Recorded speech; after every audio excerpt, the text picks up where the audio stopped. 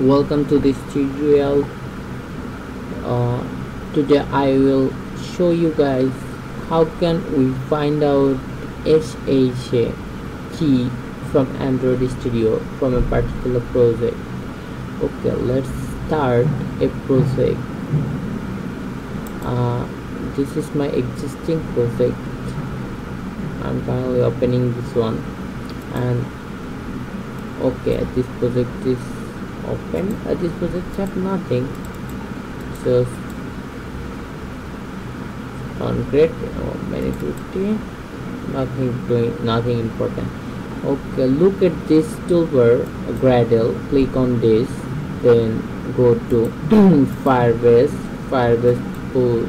That means the project name, root, task, in task, go to the Android folder, Android, then double click on sign in report. It will generate your SHA MD5 for you. Okay, wait a bit.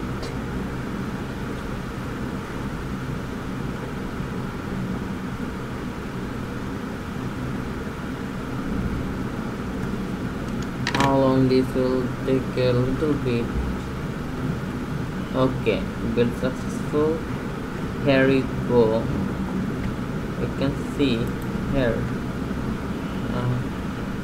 This is variant. This is your MB5. This is your SHA. You can use this SHA from anywhere you want.